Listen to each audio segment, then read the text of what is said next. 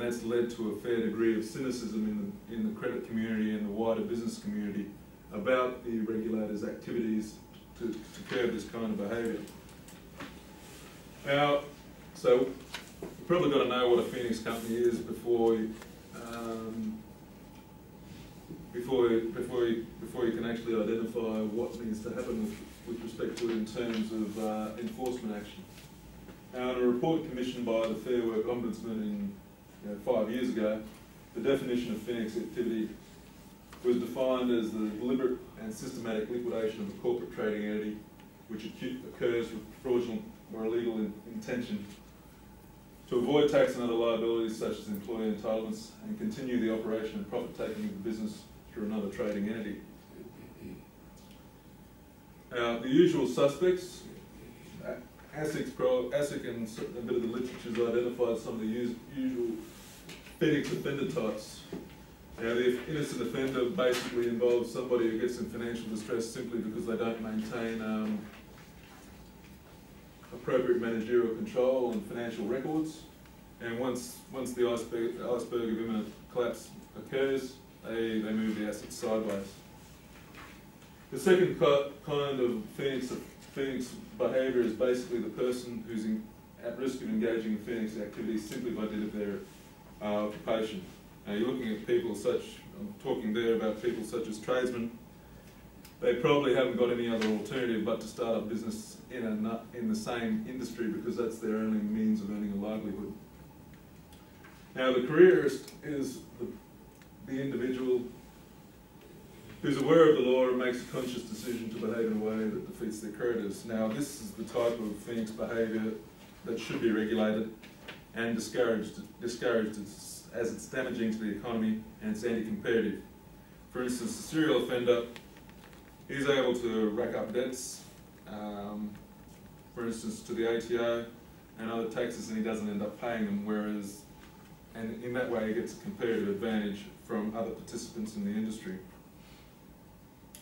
The report sought to quantify the effect of Phoenix activity on the Australian economy. Now, the effect of the Phoenix activity is a number of circumstances. Obviously, you've got circumstances where employees are potentially not paid. You've got circumstances where government taxes and charges aren't being paid. You've got creditors and suppliers who provided goods and services and they're not getting paid for it. And you've got potential customers who don't receive goods and services as well. The report suggested, and it's a fairly broad loss to the economy, and it's a fairly broad range, but the report suggested that it's in the vicinity of $1.78 to $3.199 billion per annum. Now, as I alluded to earlier, the ATO, ASIC, and some of the state revenue authorities, they've been particularly vigilant in this area over the last 12 to 18 months. They've been issuing, and the ATO in particular has been issuing search warrants on suspected Phoenix, and they've been prosecuting suspected Phoenix operators. And I guess the other thing is they're not only targeting the directors, they're targeting the advisors. So there's been examples of some advisors to this who've been prosecuted,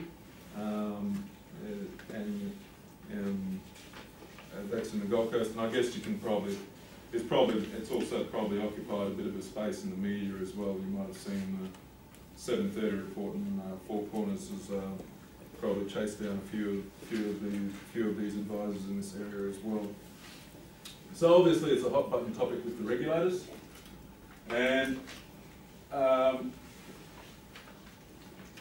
this is the government has just recently announced another range of reforms for consideration and for consultation with respect to the area. And as I said, this is hot off the press.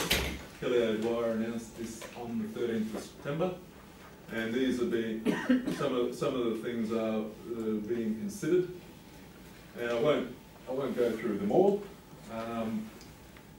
Probably some of the more significant ones are the introduction of a director identification number. The idea is that all government agencies can track specific directives and relationships between individuals, entities, and other people. So basically they can identify that serial offender sooner and put a stop to their behaviour. A couple more contentious ones in the list there are the ATO getting a security deposit from suspected Phoenix operators with respect to outstanding tax liabilities. Now, obviously I'm not sitting there in the head of the ATO, but I imagine how that would work is that they've identified somebody who's got a track record of having companies being closed down with not paying their liabilities in circumstances where they're started up in similar entities and similar enterprises. So essentially, and this is the contentious bit, so essentially they require an upfront security deposit before they register the new entity. The alternate, I guess, argument to that is that, you know, we're talking about the safe harbour on the other side, and I was talking about the safe harbour, and that's all about encouraging innovation. A concept like that doesn't necessarily encourage innovation and being the opportunity to fail just one time. And I guess the other thing that is on the horizon, which is probably a significant reform, and one suspects the ATO has been looking for this for some time, is making directors personally liable for GST liabilities, and including that in the director's penalty notice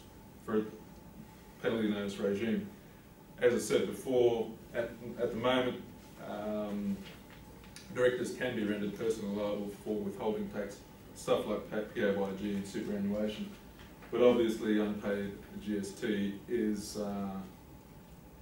the next frontier from the ATO, and one suspects they probably tried to do that the last time the director's penalty regime was amended. So, submissions with respect to that close on the 27th of October. So, if you've got thoughts with respect to that, it's time to get cracking with your pens. Folks, that probably brings us to a conclusion of today's proceedings. If you've got any questions about any of that,